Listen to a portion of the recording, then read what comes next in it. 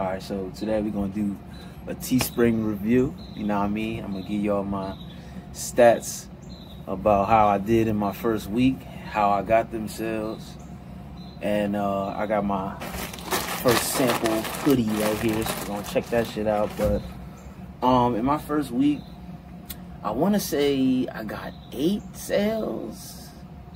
I think it was 8. I'll put it somewhere around here so everybody can see. But I got those sales. 6 of them came from me telling people that I love that I'm doing this, and them showing me that they love me by purchasing some items from me. So I would recommend people go ahead and do that if you're trying to get this popping. And my other 2 sales came from, one was from Instagram, like someone that follows me that likes my YouTube channel and likes me, and they bought something from me. The other one was from me running an Instagram ad. This person saw my ad, went to my site and bought some shit.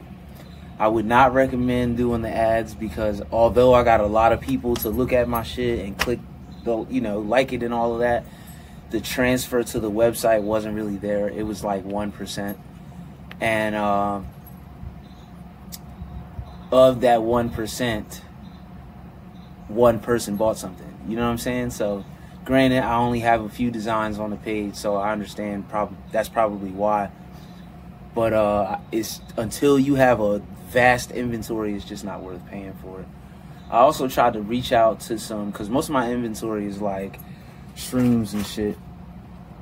And I tried to reach out to some YouTubers and people on Instagram that are doing things to do with psychedelics and psilocybin and all of that, and to no avail. So fuck you if you see this and you know I reached out to you. Alright. Dun, dun, dun, dun, motherfucker. Feel me? Bust it open. Alright. It's my little mushroom design for everyone.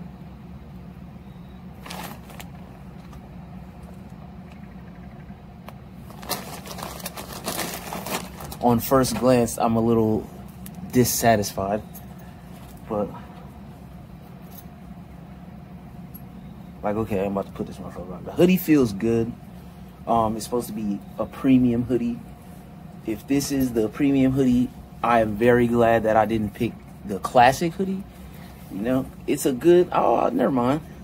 It feels good. This is good material. It's like, sorry that my shit's like shaking like that. What the fuck? Like, okay. Yeah, this is a medium. No.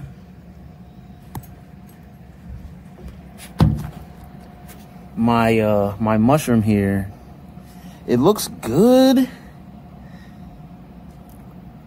but it does not look great. I'll put it like that. You know, I'm gonna wear this. I like it. I like my placement. I was a little afraid of where I was putting it, but I put it in a good place.